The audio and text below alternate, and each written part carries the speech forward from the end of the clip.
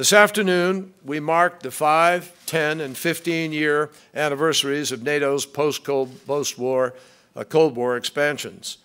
And it is clear that each of these expansions has actually strengthened NATO by opening doors for millions of people who, through the power of this alliance, now are able to experience greater opportunity, greater prosperity, and greater security.